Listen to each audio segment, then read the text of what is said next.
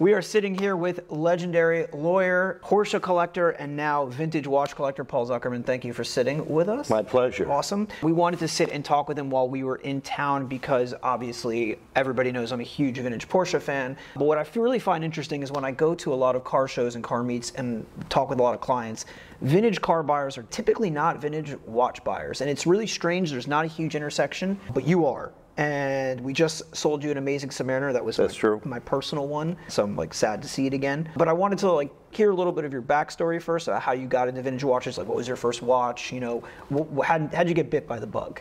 Okay, so, and I'm surprised to hear that you say vintage car guys are not vintage watch guys. Now, I'm not going all over the country like you. The guys that I know here with vintage cars are into vintage watches, but I'm in a very small cross-section of the population. I don't have your exposure. Where I got into vintage watches was actually in the late 80s and early 90s. I would go to the jewelry district in New York and pick up a Rolex for $500. The good old days. Right, so I'd get an Oyster, I'd get a date, and I had some very interesting early Oysters that had interesting bezels, interesting bands, and I had those watches. Right. And I always loved those watches. But as I started to get into business, lawyering, all of my money initially went into the lawyer business. Sure. And cars were always my first love. I always had the car bug. We know. Bad, right? But there was always a watch. And over the course of time, there were some vintage Rolexes that, I don't know where those old ones went that I got, the 3 or 4 that I got in the late 80s, early 90s, because they were so cheap, they were disposable. That's what a lot of people don't think about, you know, because we look at the values of these watches today and we see the record auction prices. But this watch right here, a solid gold vintage Daytona, when this first came out in the 70s or 80s, it was a little bit more than a steel one. A steel one was $250, $300. Right. That one was maybe $1,200, which was a lot of money for the time. But compared to what they sell for now, people don't realize that Rolex wasn't the brand that it was today. It wasn't. And so there was a Daytona, vintage Daytona, that I really agonized over buying for $5,000 in the early 90s in the jewelry district. And I couldn't make up my mind if $5,000 was a lot of money at the time, and I passed on it. And I will say, part of my staying away from watches, I think, was a bit of self-resentment. Because had I kept those watches and gotten that Daytona, I'd be so far ahead of the game. Yeah, you wouldn't appreciate them now. Right. Sometimes if I miss the boat on something, then I just go, okay, let those people have it. Right. Right. And so, but then I really got into the cars. And so when I got money, it was the cars. But as I said, there were watches there. There was a 5512 lurking around somewhere. There was a GMT, is it 1675? Yeah, we have one that Jordan wanted to bring probably like a a Pepsi Cola kind of a thing. There was a Gallet. There was a Gallet that I must have gotten 25 years ago. That's a chronograph. That's awesome. A Flyers watch. So it was always kind of there. Yeah. But it was ignored in favor of the cars. And if all my friends are talking about something, which all my friends did talk about watches, the truth is I don't want to do what they're doing. Yeah. I'm a little bit of a contrarian. I get it. I think for myself, I got started first in watches and then gravitated to cars because I was living out of the country. Right. So cars weren't an option for me. Right. You know, I always grew up loving and admiring cars and obviously driving, throughout my childhood and college years, but I couldn't dive into stuff like this because I was living out of the country for a long time. So I got into watches and that's where it really excelled for me. Now, I have a question for you because you mentioned buying these watches when they were relatively inexpensive. Right. Did you start with buying cars when they were relatively inexpensive? Did you miss the boat, as you said? I missed the boat, but I got on the next boat. Right. So that wasn't the first, but I did get some cars at the right price. Right. But I never was really in it for the price of it. The cars are such a passion with me. I don't care all that much about getting the best deal. I want the car that speaks to me, that I'm passionate about, that I enjoy whether I make money or lose money. Yeah. It's the same with watches. I just bought a watch for myself, a modern watch, not even vintage, because I like both. You can like both. And I bought it at full-blown retail, and I know the second I sell that watch, I'm going to lose money. It's just, it's inevitable. But I wanted the watch because it's not about the money, it's about the passion for the watch and the love of the watch. Right, and I have a theory, and there's civilians and there's soldiers. So in both the watch game and the car game, I'm a civilian. Right. So me trying to make profit on cars, I'm trying to be something I'm not. I'm not a soldier. I'm a civilian. I'm a consumer. I don't fool myself into thinking that I'm in the business. That's where people can go wrong. I know if I want to go make money, I want to be in business, I'll go to the law office. Yeah, exactly. I'll go where I make money. And what you just said is that there are times you're a civilian where you're just going to get a watch for the sake of it. And it's really funny you say that because I remember when I started getting into cars and more expensive cars and collectible cars, another watch dealer friend of mine said, because I was worried about losing money and whatnot, he was like, listen, our business is to sell watches. We can't sell watches not for a profit because then we have no business. But cars, that's my hobby. So I fully expect to lose money, and that's the cost of ownership, and that's the enjoyment I get out of it. That's what it costs me to do that. And he's absolutely right. I've lost a fair bit amount of money selling cars, but I've enjoyed every second of it. That's right. And if you were strictly in it for making money, you wouldn't enjoy the drive, you wouldn't enjoy the experience, those kind of things. So recently, I won't say I've taken the cars as far as they'll go, but I've done enough with the cars. You've got some incredible stuff. Right, and so I started to think more about the watches. I like what a watch represents. I like what time represents. Time is a very modern concept, and the use of a wristwatch is a relatively modern concept. Last 120 years. Yes, and a wristwatch, it was really a brand new thing around World War I. Yep. By the way, I have my grandfather's tank watch somewhere. Me too. I feel like everybody at some point inherited from their grandfather a Cartier tank. Right. I got a quartz one that's gold plated, but it's still something that will never leave my collection because it means so much sentimentally. Right. But everybody has some version Everybody of a tank. has that. So recently I have parted with a car, and I thought, what will I do with that? And I do like the concept of asset for asset. Like if I'm going to take it out of a car, I could squander the money on nothing, or I could put it into something else. And my thinking was, instead of replacing it with a car, let me go and get some watches that I've deferred for a long time. Let me pay today's prices. Whatever, collecting cycles, and maybe it's it's very high still, maybe a little bit off of the maximum, but at the same token, I sell a car, I get 3 watches, and I don't have to have the detailer come once a week. I'm not storing them, so it's kind of it's kind of fun, and watches like cars can have stories. Absolutely. Yeah, and it can be time travel. Tell us about the watch on your wrist, because I love the fact that you're wearing that. Like, where did you pick that up? Like, what drew you to it? Well, here's the thing. I got this from Cameron Barr at Craft & Taylor. Shout out to Craft & Taylor. Yes, and it was a little tutor he had, and honestly, it was a gift for somebody. But I'm a pig at times, and so the watch came, and I was like, and I looked at it, and I go, wow, it's a really nice looking watch. And it really sits nice on the wrist, and it feels like $1 million. You tell me what it is. You know better what it is. You know why? Because this is a Tudor date model, oyster prints. The thing with this watch is that the Rolex equivalent of this is the Datejust. Okay? But the Datejust is 36 millimeters, and it wears a lot smaller, so a lot of men in contemporary time don't like wearing it. This is 38 millimeters. It has these long, elongated lugs. The case is similar to a Milgauss 1019. It's like actually the same case, different case back. And so it wears more like a contemporary watch, and for the price you get to buy these for, the entry point is way cheaper than a Datejust, and it almost does everything the same, and it wears better, so it's a perfect, like Jordan was saying earlier, it's a perfect daily wearer watch. It's not too flashy, but it's respectable. It's Tudor, which is a great brand, one of the most popular brands in the world, one of the most sold brands in the world. And, I don't know what you paid for it, but I can't imagine it was, tens of thousands of dollars. Of course not. It was a couple of few grand. Right, exactly. So, and you can't get a nice steel Datejust for that anymore.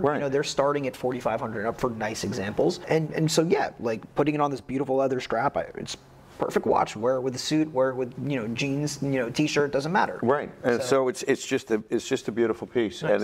and it's like a man for all seasons, as you say. Yeah, that's what it is. So that's what I'm rocking today. All right, so tell us about the big guy sitting in front of us, though. I know you recently picked this up. Well, I'm a huge fan of it. Well, let me start with your watch. Sure, let's start with my watch. You put this watch, it's an early Submariner 6536/1. And I was always interested in a non-crown guard sub, an early sub. There's so many different variations of an early sub. Forget about big crown, small crown. There's so many numbers starting, 6,200. Right. You could really go down a rabbit hole plenty of models, numbers, and some numbers are lower, higher, out of sequence in terms of time. And it's a mystery to me why one number is one number is another number. So when you posted on your Instagram story that it was your personal watch, then I said, okay, if this guy made this choice, that's good enough for me. So I bought this watch a year and a half ago in Sotheby's. It was in their online sale. It was property of the original owner. There was supposed to be, they apparently said they still have them. There's pictures of the guy wearing it. Came with the original bracelet that was broken into pieces. I was going to surprise you and eventually get it put back together for you. And when I saw it, I was like, it was hidden in this online catalog. No one was really looking at it. And the case is amazing. Original bevels. The dial's beautiful. It has patina. It's not glossy anymore because these dials were originally factory lacquered, glossy. The radium is like eaten away at it and it's giving this beautiful patina. The lume is perfect, with this 6 o'clock marker being a shade lighter, because you see only on very few models. And then the original bezel, no hash insert, this bezel is a $30,000 bezel. Wow. Because it goes to certain big crowns also. Now, if you have a $250,000 big crown and the bezel was replaced, you'll pay 30 grand for this bezel because it increases the value of your watch and it makes it all original. I feel like I'm on Antiques Roadshow when you say that. So, right, like, oh my God, I can't believe it. The condition of it too, it was just, it knocked my socks off, and I was able to buy it for a price that I'm like, I can't sell this watch. I know I can make a profit on it the second I want to sell it, but it just spoke to me, and sometimes a watch just has to speak to you, and you promise you will sell this back to me. Right. I sold this watch only to pay for the watch I told you, the modern watch I bought, which was an MB&F that I've always really wanted. And I have other ones like this in stock that if I get the itch, I can wear it. Right. But this will come back to me one day, I'm sure. It's just, sometimes like there's no rhyme or reason. It's just the watch you see and you're like, I love that. And that was it. Yeah. You were holding the flashlight on this for me because I couldn't figure that segment of the market or the watch out. Right. Yeah, and listen, and the price that you got it for, the market for this watch has, just like some of the Porsches, has come down a lot. And you're buying it at a more reasonable price point at this point. Because 2 years ago, it would have been double what you paid for it. Really? Yeah, absolutely. Well, so sometimes you're the dog, sometimes you're the tree. And it's funny because the antique show last week or 2 weeks ago, I'm supposed to sit on a panel with Hodinkee and Sotheby's and talk about gilt dial Rolex. One of the questions was gilt dial Rolex and whether it's buy, hold, sell. And I unfortunately got sick and I couldn't attend the panel, but there was a lot of differing opinions, and the general consensus was it's a hold opportunity because now while the prices are low, all these collecting cycles are cyclical, and it's going to come back to a point where people are like, wait, these 50s Rolex, early 60s stuff is really special watches. Right, it's where it started. It's where it started, and the prices will eventually, in my opinion, go back up. Who knows when? Who cares? Who cares? Who cares? It's a beautiful watch. It's got beautiful patina, and some of your colleagues have come through my office. The other day, I just happened to have it sitting on my desk. I took it off for a moment. It was amongst a bunch of papers on my desk, and to my surprise, but I shouldn't be surprised, this colleague of yours has watch eyes. Right. He said, wait a second. What's that on your desk? I said, what? And he says, no, that. I see something there. And he grabbed it, and he goes, what is this? This is beautiful. This is a really Making nice me sad that watch. I sold it. Yeah, you should be. By the way, did you even notice the original crystal? All crazed and everything, but it's still tight, so it's not going to fog up. Like, I made sure of that. But like, I didn't want to change it because it's just this original crystal from 1956, still intact. So it's a winner. Enjoy it. So for the now, until you sell it back to me. All right, tell us about the last watch, and again, I know you're busy. We'll let you get back to lawyering. A profession I left a while ago, but you still love it. Well, this is just one of those things that it's kind of a Grail watch. Absolutely. It's a special watch. It's gold. It's not an everyday watch, but if you have the ability to grab the the Grail piece when it comes in. It's a 6265, sourced from the original owner. Right. It's in beautiful condition. Box papers, it seems. And it has everything. It has everything. Wow. And I love how there's a little bit of wear on this. Yeah, always. On this from the box, and you open it up, and I think somewhere in there I've got the original extra links that were. They probably put it in the back. Yeah. Oh, here's the original pins. It looks like. Wow. I always laugh. I say, an owner like this, you never want to live with this person. You get them in cars too, but you want to buy from them. Yep. You go, they're probably a nightmare to live with. You know, it's just such a perfectionist. Yeah, and the condition is absolutely beautiful. Stunning dial, stunning patina, perfect plots. Like really, really nice. I know who you got it from, and I remember seeing him wear it. I'm like, oh, what's that? You know.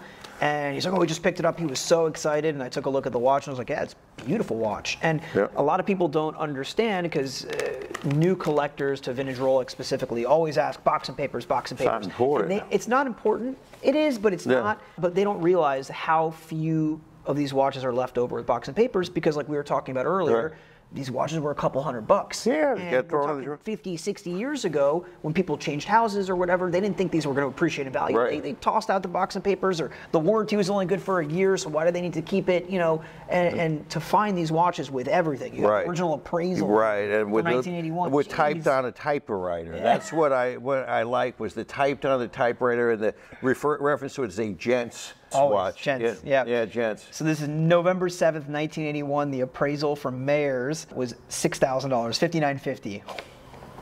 And that's what he purchased it for. Absolutely. And I think there's an Amex receipt in here. So yeah, the fact is, well, I think you would agree the priority is a good example, and that this is the icing on the cake. All of the tissue that comes with it.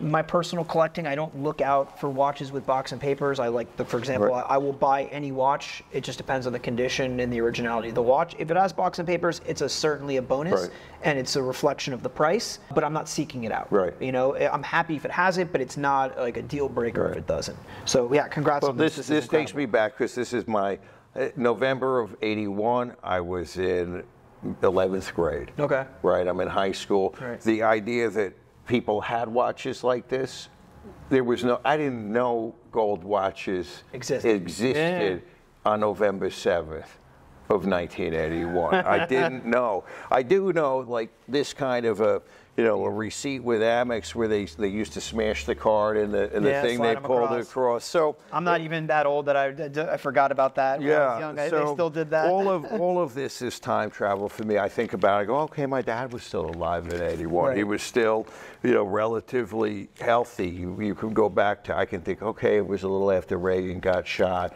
It was the beginning of the go-go '80s, yuppie years. We were just coming out of a recession, and it was just about to, the world was about to take off. The kind of modern world was about to start. Yeah, it's a watch of a bygone era, and it represents like a very special moment in time. It's really what it is, and the watch is beautiful, so you get to wear it and enjoy it anyways. So congrats on this one. Beautiful watch. I'm jealous. Well, thank you. And you know what? It's funny, because like I can't wear a lot of solid gold watches unless it's on a leather strap. But this specific watch, the 66.5 in gold, is the only one that I will do it with. Really? For some reason, I don't know why. Let me put it on, because sometimes I'm a little reticent to wear a solid gold watch, like it's just a little bit too much, as if I'm not a little bit too much to begin with. But as you wear it, it's kind of like somebody told me though recently. I told them, like, I'm hesitant to wear solid gold watches, and they're like, that's main character syndrome. That means you're worried no one else cares what you're wearing. You're self-conscious, but no one else cares. Exactly. So exactly. I actually thought about it, and I'm like, you know what? Okay, I'm going to start giving it more of a try. Right. And when you wear it after a while, it becomes kind of like Gollum in the Ring. My precious. Right. Once you get over that self-consciousness about it, you want to put it on. Yeah. You want to put it on, and then listen. For you, it's a testament to your hard work, the amazing business that you've built, and you're collecting throughout the years, like rewarding yourself for getting your Grail, like you said. That was a Grail, and it's not that easy to find, and it's not that easy to pull the trigger on, and it just goes to show, It is easy to pull the trigger on. I'm going to say to everybody, if you're wondering, the last two words you say to yourself are "F it." F it. It should be your motto. This is all so short and so transitory. right? Yeah, we're only here for a short time. If you want it, it. What's the worst thing that happens? I sell it, I lose a little bit of money. Yeah. Okay, move on, I'll forget. That should be the title of this episode. The last 2 words I've ever said before any horrendous, horrible decision or any great decision. There you go. Well, that being said, thank you so much for sitting down with us.